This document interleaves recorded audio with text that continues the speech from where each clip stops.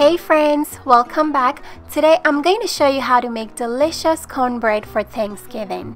This cornbread is my go-to recipe for the holidays. It's so decadent, rich, and very fluffy. You guys are going to love this for the holidays. Let's get started. Alright you guys, we're going to start by mixing the dry ingredients. So in my bowl I have 1 cup of all-purpose flour.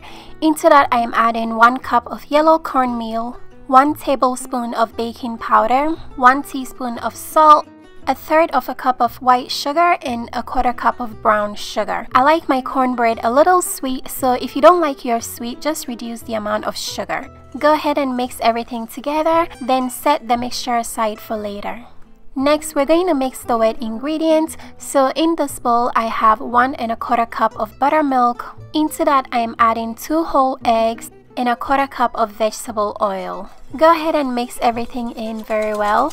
Then you're going to pour the wet ingredients into your dry ingredients.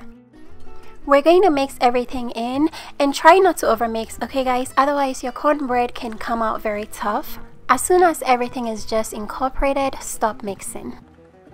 So I'm making the cornbread in a cast iron pan. I have it heated up over medium-high heat. I'm going to melt in 4 tablespoons of butter. I have a 12-inch cast iron pan. You can also make this in a 9 or 10-inch pan. If you're making this in a baking dish, use a 9x9. Go ahead and pour the cornbread batter into your melted butter. Turn your heat off. Then you're going to place the pan into a 400 Fahrenheit preheated oven. We're going to bake the cornbread for 15 to 18 minutes.